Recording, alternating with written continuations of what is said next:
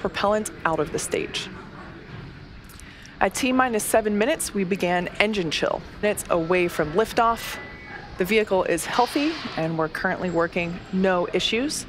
Here on your screen, you can see our strong back. That's part of the transporter erector, also called the TE, from the TE. Ground gas closeouts. The next milestone. 10, 9, 8, 7, 6, 5, 4, 3, 2, 1, 0. Ignition and liftoff.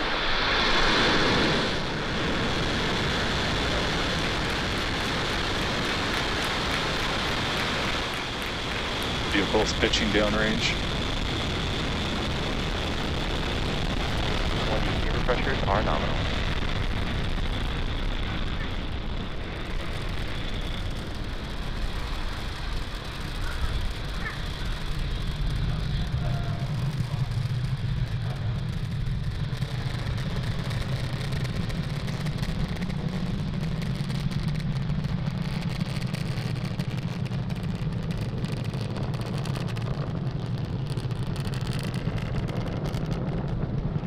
Power and telemetry nominal.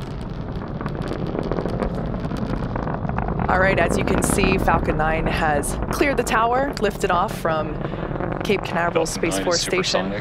We just heard the call out that the vehicle is supersonic. We're currently going to throttle down the engines in preparation for max Q coming up. Max Q. Oh, there we heard it. So that was the moment of greatest aerodynamic pressure that the vehicle will experience in flight today. Everything looking nominal with stage 1 trajectory. Now we have 5 events coming up in quick succession. MECO, or main engine cutoff, stage separation, stage 1 flip, second engine start 1, and the boost back burn. And you can follow along with those events there on the timeline at the bottom of your screen. Beautiful view of the Florida coastline. Main engine cutoff coming up in just under 30 seconds. As I mentioned before, we will be attempting to land the booster back on land at landing zone 1.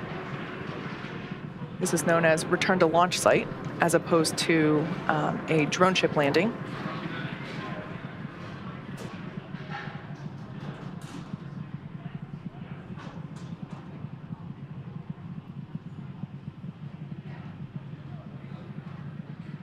MECO. Stage separation confirmed.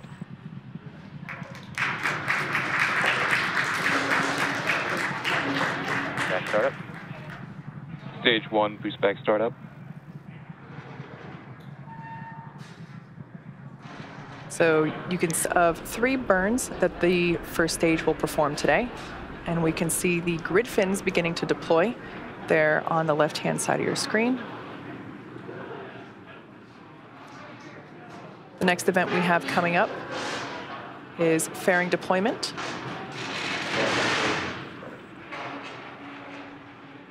All right, there you can see the 2 fairing halves have separated, fallen away from the vehicle, exposing the 105 spacecraft to the vacuum of space. As a reminder, we will be attempting to recover these brand new fairing halves once they make their way back to Earth. We're currently in the first of 2 MVAC burns. This first one will last until T plus 8 minutes and 26 seconds. About another 4 minutes from now.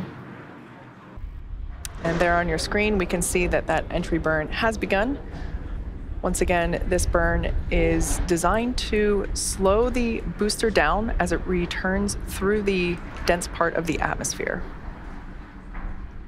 Stage 2 on nominal trajectory. Twice the speed of a jet, Stage 1 landing burn. all the way down to 0 as the rocket lands. There's a view on the right-hand side. Stage 2 in terminal guidance. Of the landing, back at landing zone 1.